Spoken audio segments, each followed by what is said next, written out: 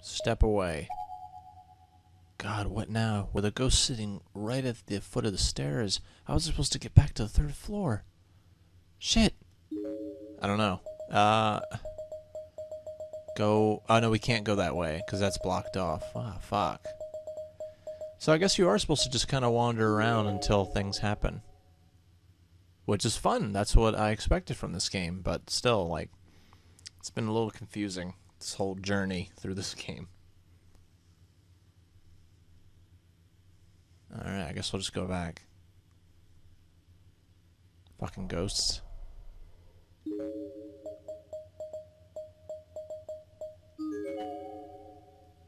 Maybe my friends are at the exit? I don't even know. They're cornering me. Oh boy. What the hell is that? What are those? What had just appeared in front of me? Oh, interesting. Alright, I'll save here too.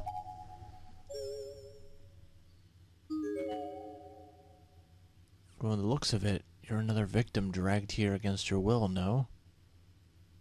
Well, I'll tell you now, there's no escape from this school. There is nothing to be gained here but despair. If you've got an iron will, you might be able to survive for a little while at least. Here, you should have this. It'll help you keep wandering spirits at bay, though it only works once. So take it, get out of here, and fight like hell. Stay alive for as long as you possibly can. The spirit vanished, but lying on the floor below is a gemstone. Specifically a violet-colored gemstone, probably an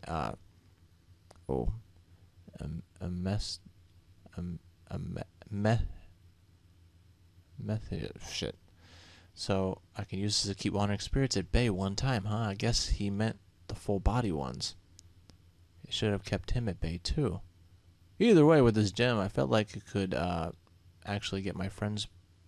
I could actually get my friends to safety. I was as hopeful as one could expect, all things considered. I was supposed to. Of course, he also said that there's no escape from here. But that was just my prerogative to believe what I wanted to believe and ignore what I want to ignore. So can I use that to get upstairs? Maybe that's the objective now? Yeah! Oh, try to sneak past. Yeah, no, that's going to result in that other ending. The power of this gemstone compels you. Fuck off, kid. And incredibly, it actually worked. Both the ghost and the gem faded and disappeared. The stairwell is now free to be traversed. Everyone's gone. Everyone's gone.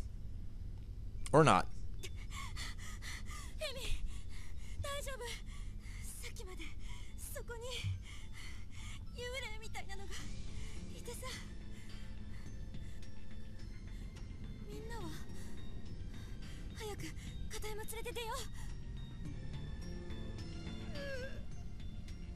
What happened?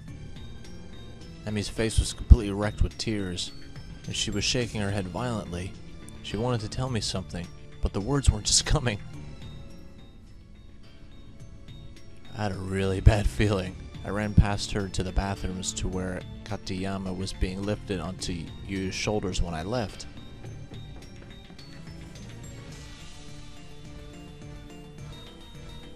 Why? Katayama was back on the floor, right where we set him down for this whole ordeal began. Why wasn't he on Yu's shoulders? What was going on? I had an inkling, but I didn't want to believe it, so I pushed it out of my mind.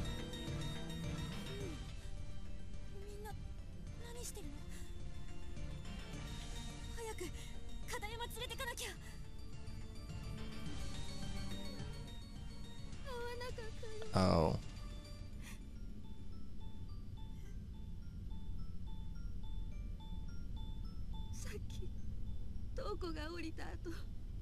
Oh shit.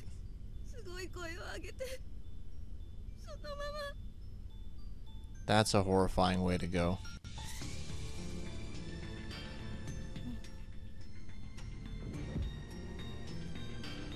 I didn't know what else to say. A person had just died.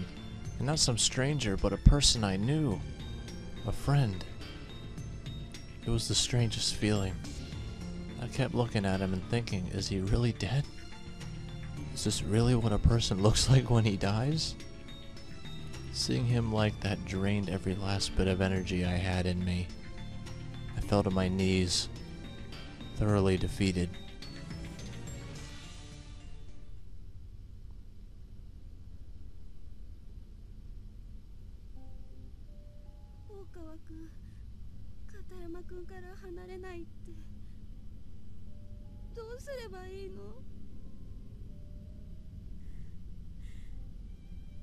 I don't know. I just don't know. Emmy and I couldn't stay near the body. We'd gone down to the second floor where we picked a corner and just stood there, trying to recompose ourselves. Yui elected to stay with Okawa on the third floor, I guess to try to break him from his shock and help put some distance between him and Katayama. None of this felt real. Or maybe I just didn't want it to be real. It was a nightmare. It had to be. I'd just sit up in my bed and it would be all over.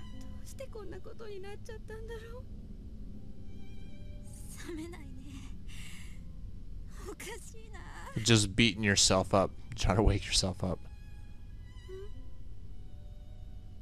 Okay, that's a weird expression change on your face.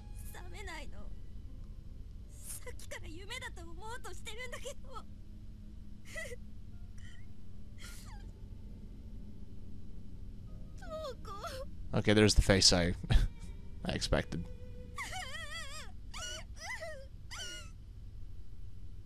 Even the toughest people you know, when they're dealing with something this bad, like you start to see a different side of them.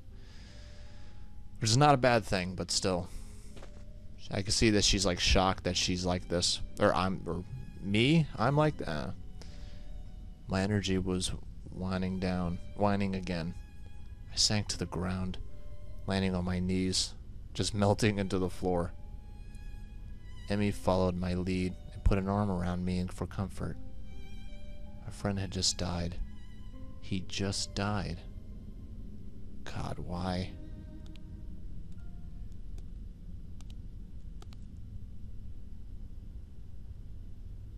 What was that noise? Emmy and I looked at each other. We both heard it. Footsteps coming down the hall. It was too dark to make out who it was, but the gut was decidedly male. The two of us slowly and quietly rose to our feet, hid around the corner and peeked out, both terrified and curious as to whom or what we might see.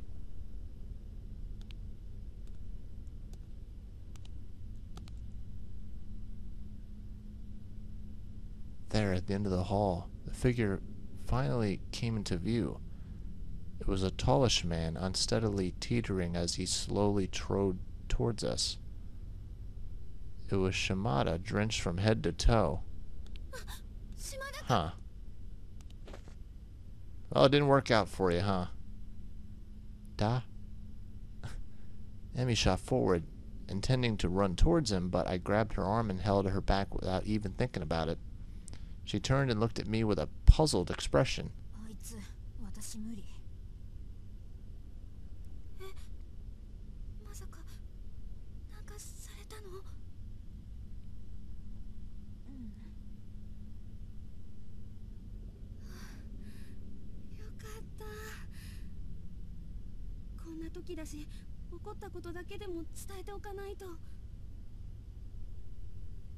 She looked back at me again and she said this, staring right into my eyes in an almost disciplinary manner.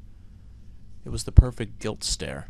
I couldn't help but to succumb to it, feeling bad for not having filled her in about the Shimada incident.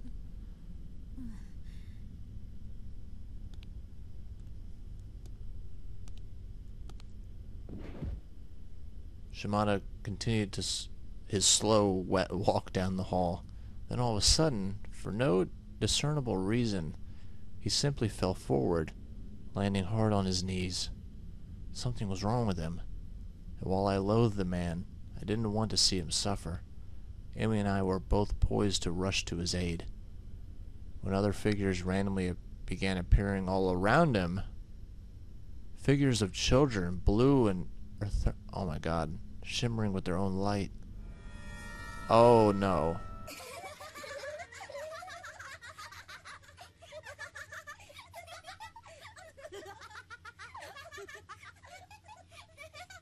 Man, if you're listening to this Let's Play without headphones, you're missing out on this shit.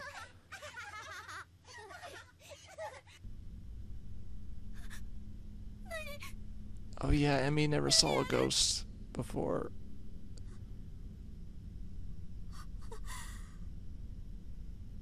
We could barely even see Shimada from our vantage point anymore, and his body was obscured almost completely by the backs of those ghost children.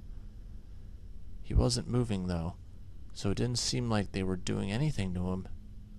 But then, he wasn't moving at all, which seemed highly suspicious. It occurred to me that maybe we should try to save him.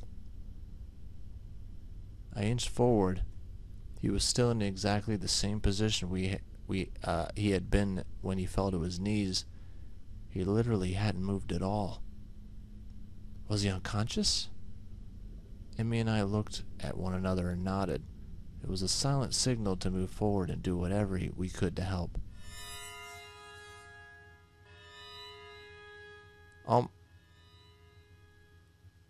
Alright, you guys see it, right? The children vanished as we approached, revealing a horrific sight. Shimada's stomach had been flayed wide open. He was dead. The knife he flaunted earlier was jutting from his wound. It was almost a ceremonial death, like that of a samurai who'd thrown himself into the sword. Seppuku, that's what's called. Another friend dead. As we take turns screaming.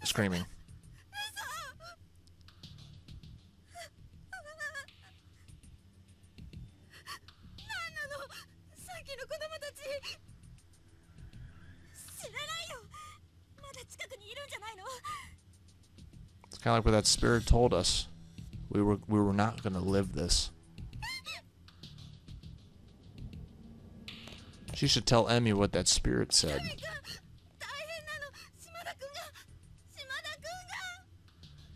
Kasami's face. What? You who presumably rushed down to see what was wrong, calmly walked over to Shimada's body. He was checking for signs of respiration or pulse. He turned back to face us again a moment later, and his facial expression said it all. Shimada really was dead. I was beginning to lose it. I just couldn't take this anymore. My friends and acquaintances were dying one by one. I guess I should say, had died, but it didn't seem like it was over, not by a long shot.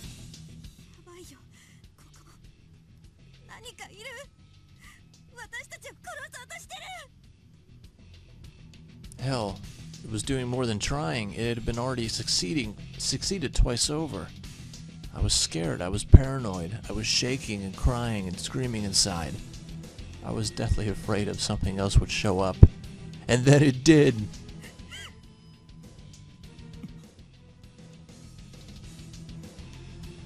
Oh my god. Oh boy. There was a little girl in a red dress standing between us and the third-floor staircase.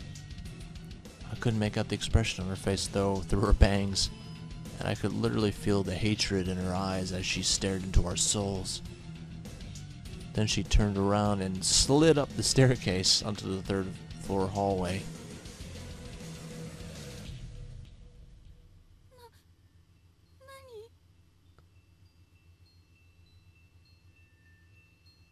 Emmy was turned the other way, so she hadn't seen the girl at all.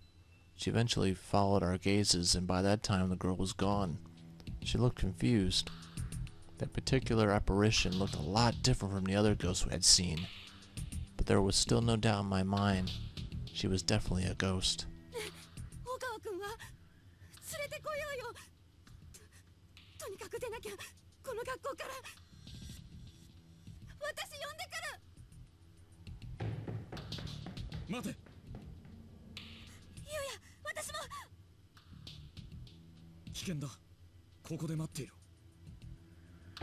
Yeah, wait here by yourself. God. Dangerous? Well, that is the direction the girl in the red dress went. And I guess Yuya didn't want me to be put in harm's way.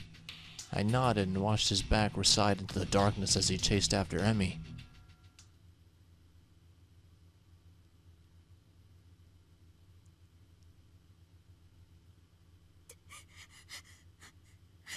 Now see, here's the thing, like, it's moments like these that you want to prevent, where the girl is just standing there by herself, just complete silence, and like freaking out that she doesn't hear a sound. Like, dead silence is the scariest thing to hear, almost.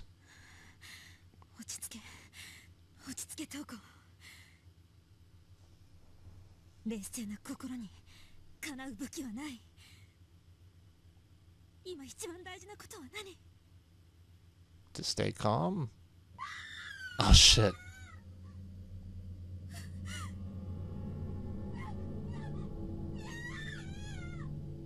Why did you run away by yourself?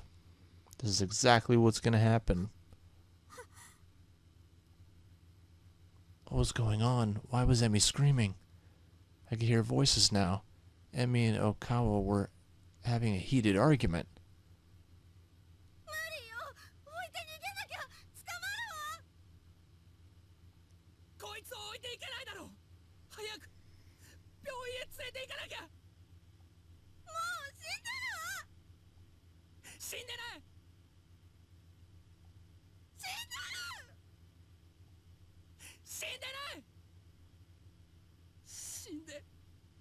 They always say that. He can't be. Leave him and run? We'll get caught? That ghost girl must have been pursuing them.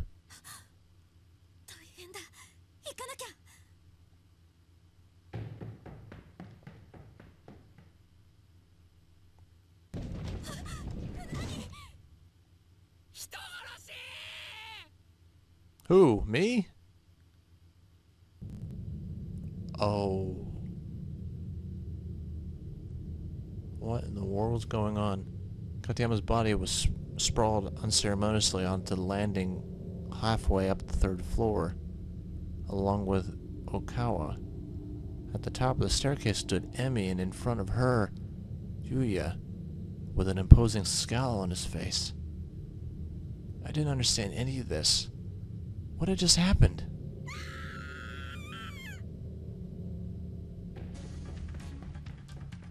Emmy let out another scream and came running towards me down the stairs. Okawa then seemed to have fallen and broken his arm. He was lopsidedly crawling towards me, and almost as if he were trying to distance himself from Yuya.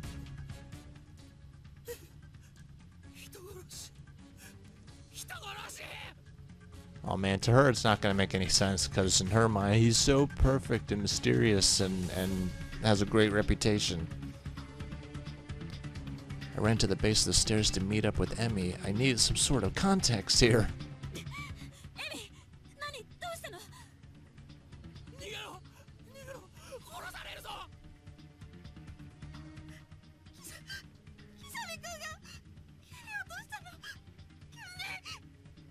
Are you sure it was him? But he's so cool, though. I glanced up at Yuya, but his face was shrouded in darkness. I couldn't make out any expression at all. That's not good.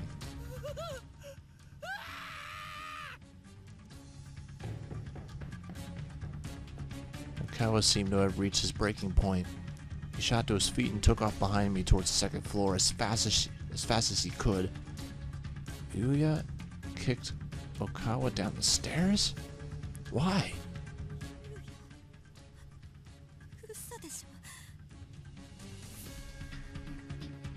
Slowly he walked down to the landing. He was neither concerned nor scornful. His face was a blank state. As soon as he reached my level, he bent down and began fiddling with Katayama's body, raising the arms, then letting them drop, wiping blood from the ears and nose, then looking at it as if studying a specimen under a microscope.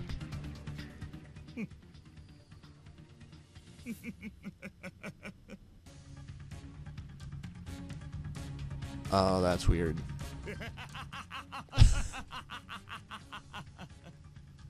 I'm sorry, that's a great laugh. What the hell? He was enjoying this? I finally got to see an emotion written clearly on his face, and it was elation? Elation? How is this not some crazy dream?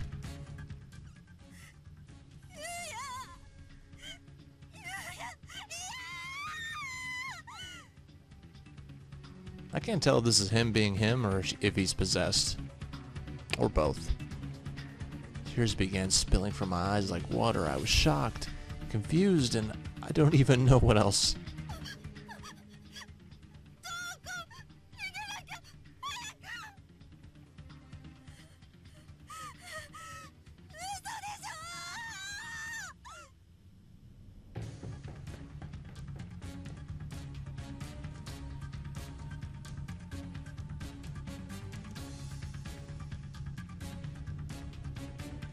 Amy and I found ourselves standing in front of the door at the school infirmary.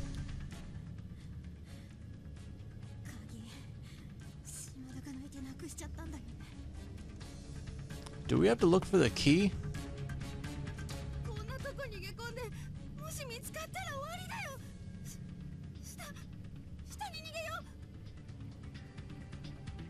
The poor girl was frantic. I can't say I blamed her. But well, something about this whole situation just didn't feel right to me.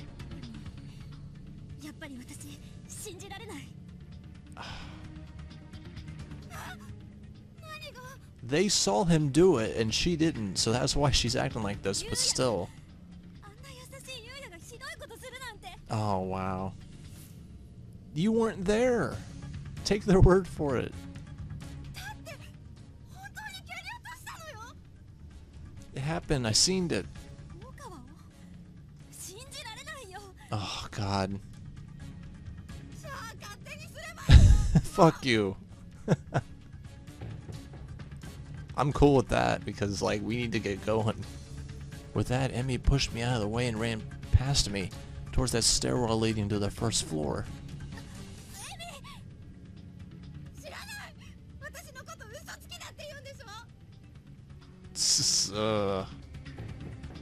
And off she went. I was now separated from every one of my friends. But was I really in danger? I mean, I was, but from Yuya? That didn't seem right. Or more likely, I didn't want it to be. I wanted to believe that this was all a misunderstanding. My legs were shaking, my head was swimming. I just stood there unsure as to where I should go or what to do. Then there he was, right behind me. And in his hands were Shimada's huge knife, the one that was seen jutting in Shimada's stomach. It was still dripping with blood. This definitely made matters more complicated. How could I doubt Yuya's guilt when he was holding something like that? Why did he even have it? How could he possibly bring himself to pull a knife on his friend's lifeless corpse?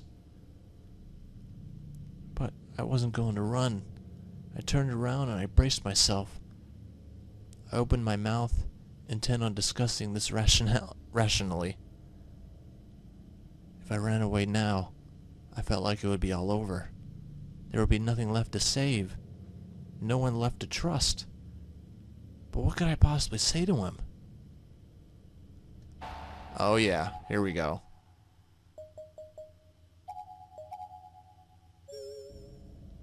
Why'd you do it? Oh man, which one is the... Oh no, this game's all screwed up with, like, the choice I think will lead to a bad end ended up resulting in a good end, so... I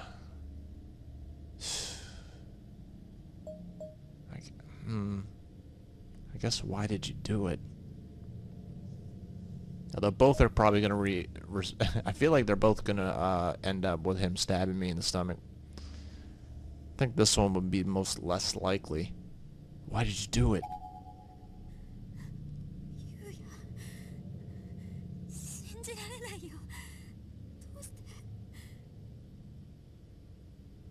My body was still visibly shuddering, and my voice was breaking. I unconsciously taken a customary tone with him, which is not at all what I wanted, but it was too late to take it back now. I hope he didn't notice, but he did. As soon as the word "why" slipped from my lips, his eyes glazed over. It was as if all the warmth and compassion I'd seen there before was trapped and drained, leaving behind nothing more than an empty container.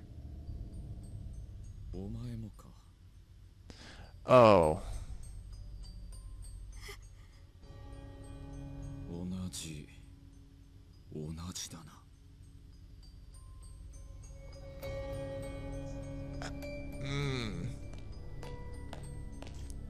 He just walk away, and then he, then he just started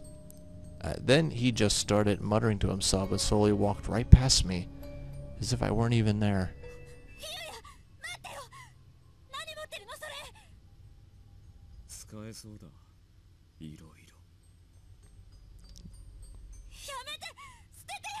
He's definitely more talkative than before. No, I couldn't let this go on. I grabbed him by the arm and just clung to him, putting my full weight into his body to keep him from going any further down the hallway. He was at a crossroads, about to walk down a path of no return, and I wasn't going to lose the kind, considerate Yuya I had fallen for. Unfortunately, the only tools I had at my disposal for stopping were my feelings, and those just weren't going to be enough. Oh! I was so startled that he took the moment before.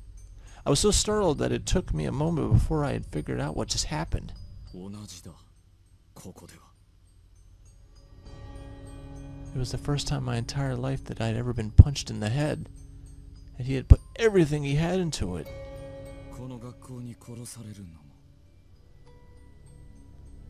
I couldn't focus. My brain was still rattling inside my skull from the impact. The world was spinning. I looked up at him with a spasmodic, twitchy, tear-filled eyes. There was no sign of remorse or compassion whatsoever.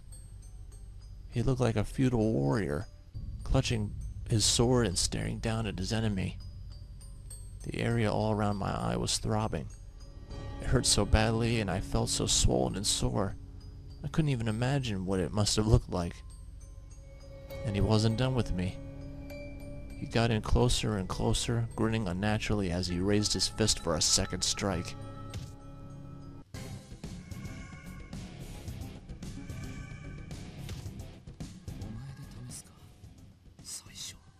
Oh, great.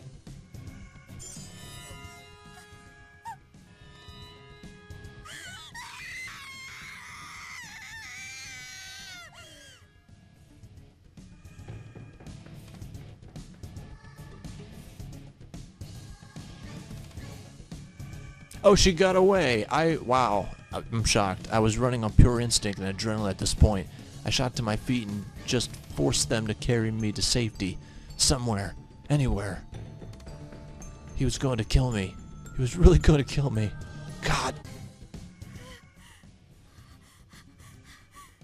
I was really trying to go for the choice I felt like would result in a in progress, not a bad end. And I was 100% on a bad end there until just now. That's crazy. I felt something rattling around uncomfortably inside my mouth, so I spit into my hand. Oh, that makes sense. It was white. A single white tooth with blood red highlights at its roots. That maniac had actually knocked out some of my teeth. Oh no, I'm hideous. No, but seriously, that's gruesome. He was there, just behind me. I panicked, tripping over my own feet and stumbling onto the ground onto the landing between the first and second floor. Oh no. I fall on my backside, dropping my tooth onto the ground next to me. I began slinking away from the encroaching figure of Uya Kazami. Save me, somebody. Anybody. God, please.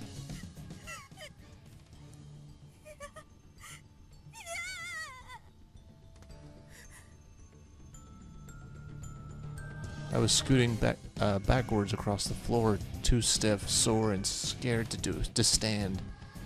But then my hand brushed across something small and metallic. A key!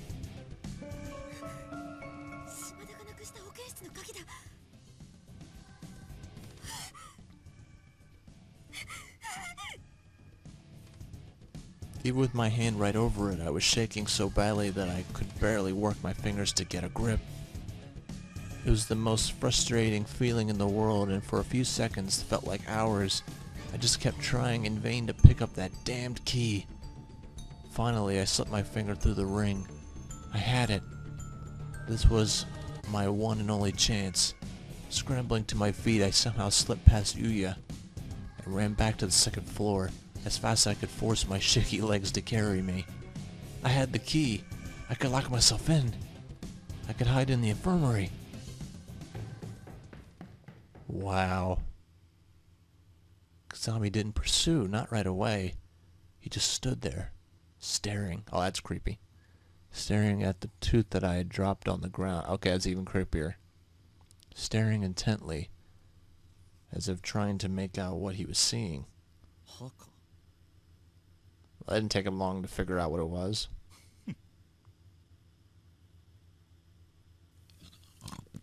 Okay. Okay.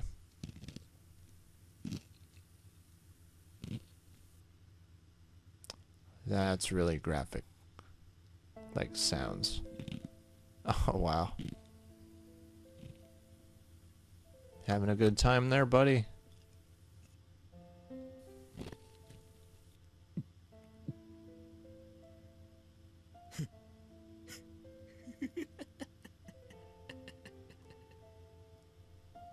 That's disgusting. As the sad music plays. Oh shit.